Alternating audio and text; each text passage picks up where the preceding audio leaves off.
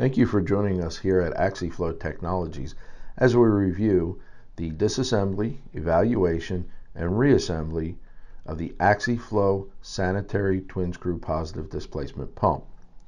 All pumps are specifically designed to achieve optimal results for the processes in which they were selected. This is accomplished by using specific data gathered during the selection process. Your pump will have a nameplate attached to the bearing housing. The information on the nameplate will list serial number, model number, and expected conditions during operation. The pump model numbers will contain the size of the pump and the feed screw set that were selected. Each pump model has a range of feed screw pitches available for varying pump capabilities. Here is an overall description of the pump. Starting at the back of the pump is the gear cover. This can be either Teflon coated aluminum or stainless steel. Located on the gear cover is the timing gear access cover, oil level sight glass, oil breather, and drain plug.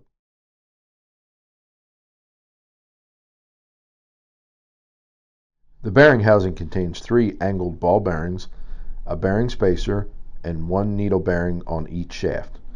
In the wet end of the pump are 3 sections. First is the intermediate flange. Located in this area are the mechanical seals, mechanical seal flush ports, and the suction or discharge connections. The next section is the pump casing.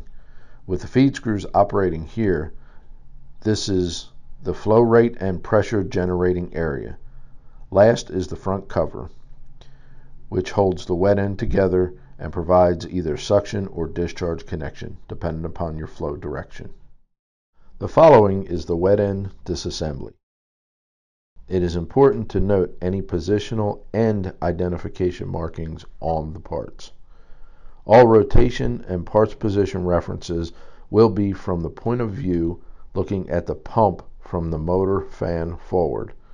No metal hammers or prying instruments should be used in the disassembly or reassembly of this pump.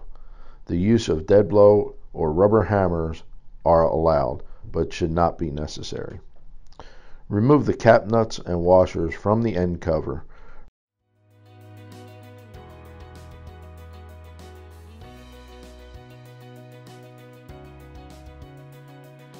Remove the end cover and inspect the installed form ring gasket and alignment pins.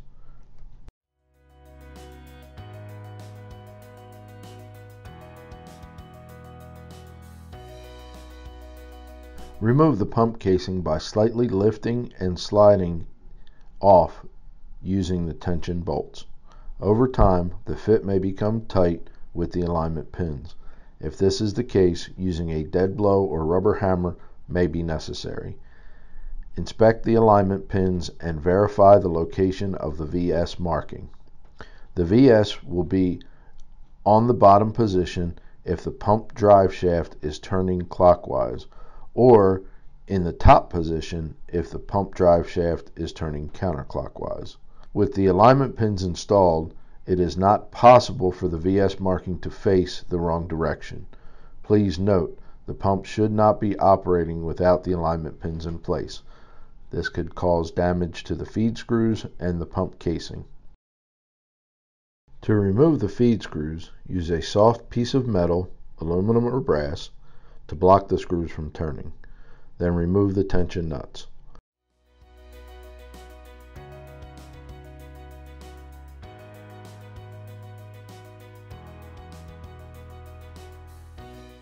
All of the threads are standard right-hand configuration.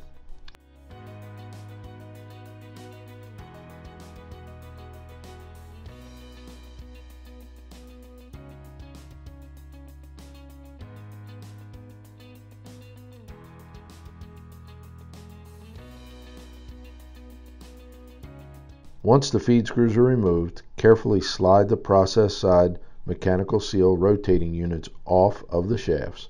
Inspect these parts for damage to the faces and elastomers.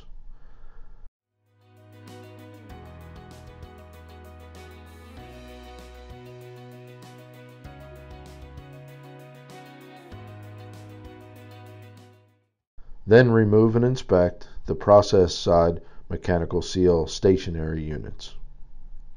Please note, when removing the feed screws, always note the information on the ends of the feed screws, part numbers and positional data.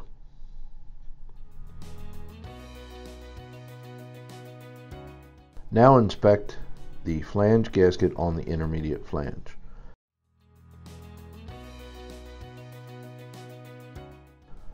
Remove the 2 socket head bolts.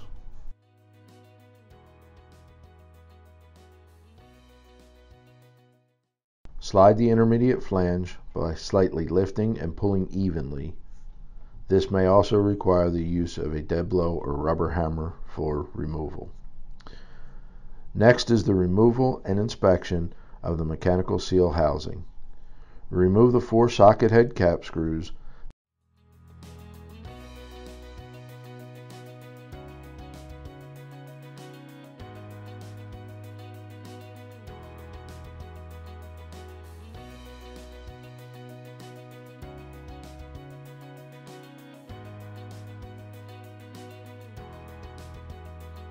Then, by pushing from the inside, remove the mechanical seal housing. It may be necessary to assist in this removal by using either a dead blow, rubber hammer, or the jacking bolt holes on the housing flange can be used. Along with other mechanical seal evaluation, please check all faces for nicks, cracks, scratches, and broken portions of the mechanical seal.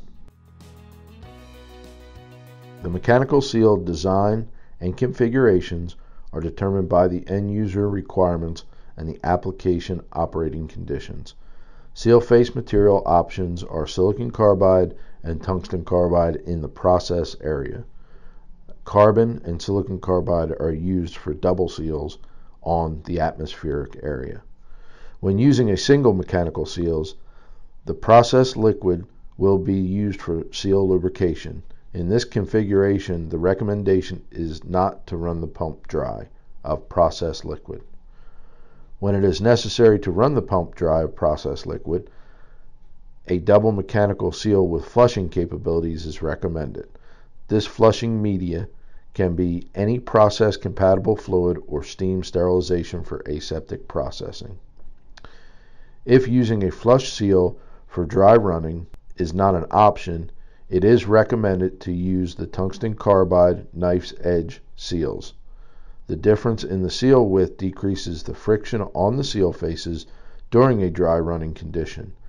However, this is for short periods of operation only. Long-term operation will result in damage to the seal faces and elastomers.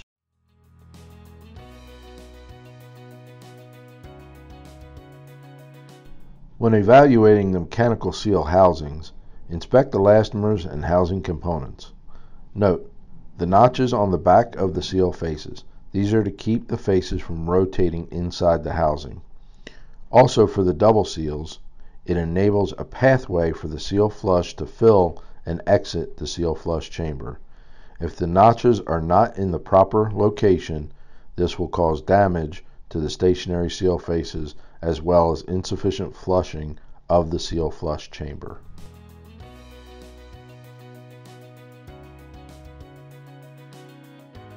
Check the feed screws for abnormal wear along with any nicks, gouges, or contact between the feed screw flanks. These would indicate a pump that has been overpressurized, that is out of timing, or has had foreign material pass through the wet end. Check the pump casing for abnormal wear with any nicks, gouges, or contact between the feed screws and the pump casing. This would also indicate the pump has been overpressurized or has had foreign material pass through the wet end. This begins the pump assembly narrative. Apply a light coat of food-grade non-petroleum-based grease on all elastomers. Using even pressure, pushing straight down, insert the mechanical seal housing into the intermediate flange.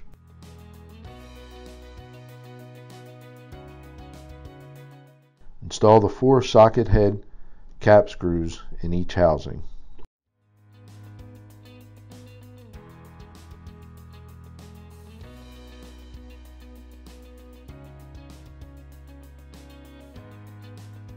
Inspect and install the form ring seal. Replace if necessary. Insert the mechanical seal stationary rings into the mechanical seal housing. 1 set for single mechanical seals, 2 sets for double mechanical seals.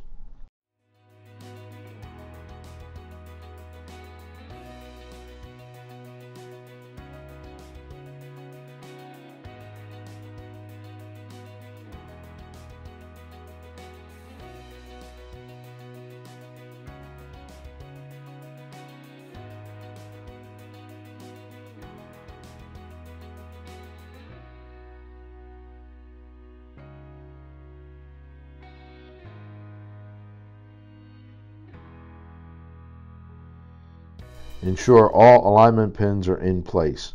The pump cannot operate without these pins in place. If the pump requires a double mechanical seal, slide the atmospheric rotating unit with the backing ring, O-ring, and seal face onto the shaft.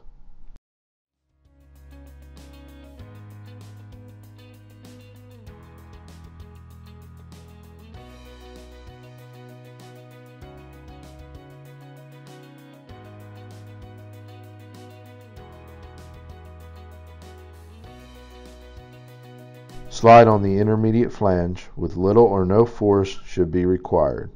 If force is necessary, inspect the alignment pins between the bearing housing and the intermediate flange for damage.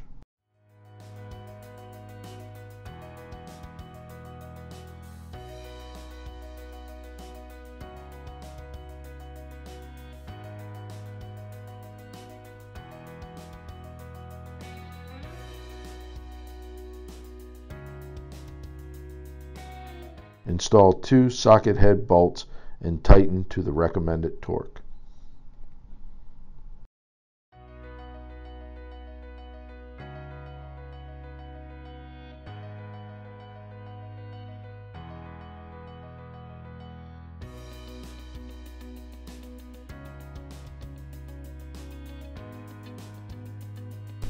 Install process rotating portion of the mechanical seal. Check seal inspection to include the inner O-ring if it is a double mechanical seal. This O-ring is not required for a single mechanical seal.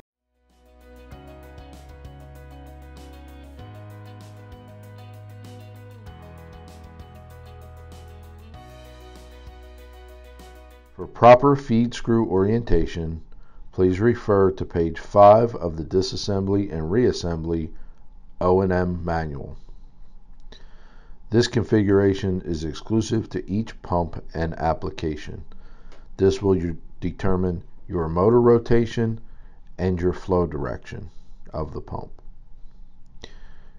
Cradle screws and gently push them onto the shaft.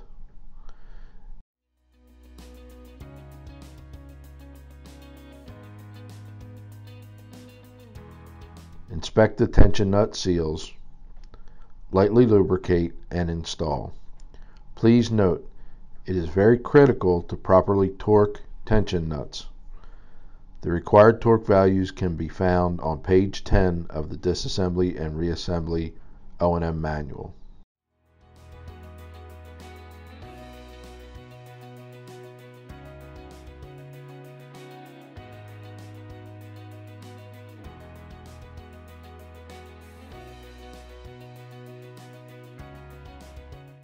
Once assembled, manually rotate the pump in both directions to ensure there is no binding or metal contact.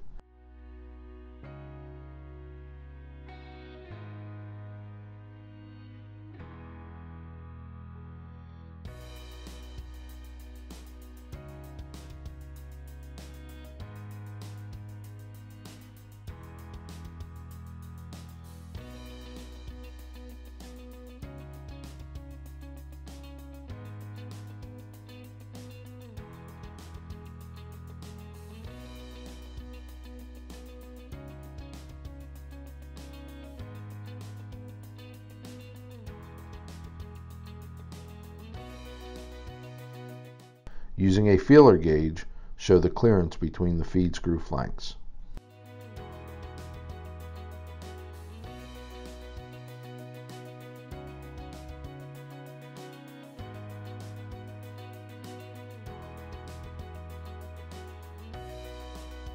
When installing the pump casing, please note that the VS indicator can be in the top or bottom location. This will be determined by the pump drive shaft rotation while viewing the pump assembly from the drive end.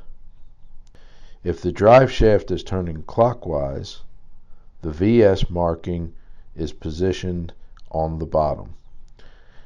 If the drive shaft is turning counterclockwise, the VS marking will be positioned on top.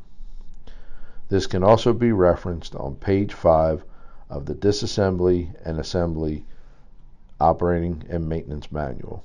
Slide on the pump casing. Little or no force should be required. If force is necessary, please inspect the alignment pins on the intermediate flange and pump casing for damage. Ensure all alignment pins are in place. The pump cannot operate without these pins in place. Once mounted, use 2 spacers to tighten down the pump casing.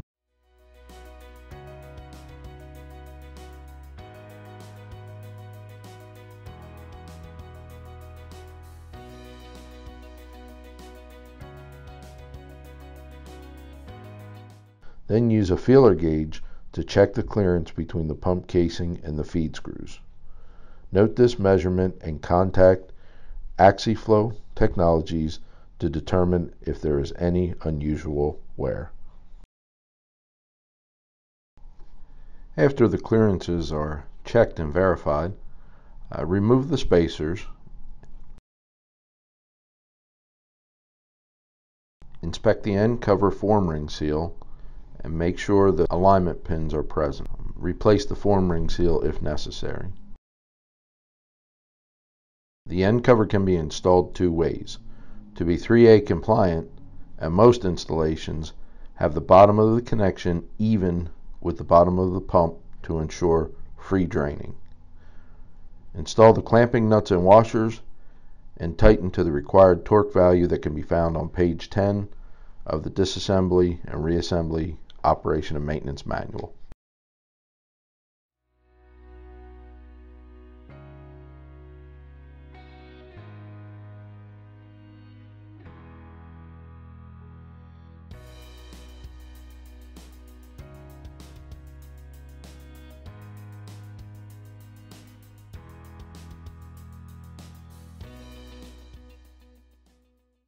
This is the procedure for evaluating and adjusting the timing for the Axiflow Twin Screw Positive Displacement Pump.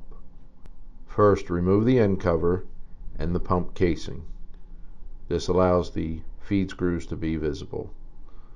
Use a feeler gauge to check the clearance between the feed screws. Next, remove the timing cover on the back of the pump above the gears. Once this is removed, a visual inspection of the gears will be possible. On the driven shaft, there will be bolts holding the timing gear to the timing gear bushing. Loosen, do not remove these bolts.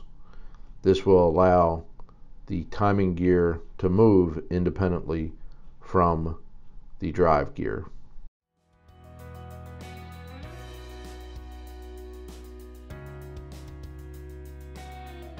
Once the timing gear adjustment bolts are loose, you will be able to move the drive shaft feed screw and the driven shaft feed screw independently, allowing for some clearance between the feed screws. Use a feeler gauge to measure the complete clearance in between the screw flanks. Once you establish the clearance number, reduce that by half, and that will be the clearance in between each flank. Adjust your feed screws so you're showing half of that total amount of clearance in between each feed screw. Once this is finished, tighten up one timing gear adjustment bolt to allow the pump to be free turning with the adjustment in place. If there's no contact between the feed screws, proceed in tightening up all of the timing gear adjusting bolts.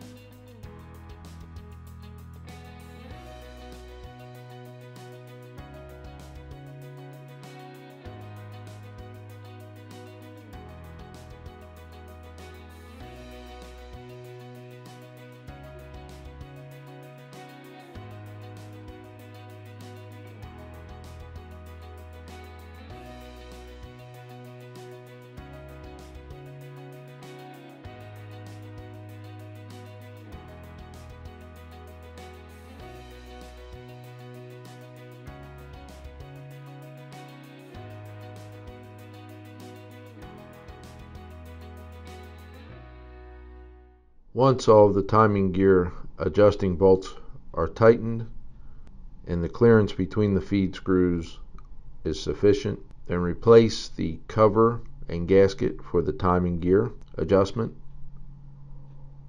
and then replace the pump casing, pump end cover,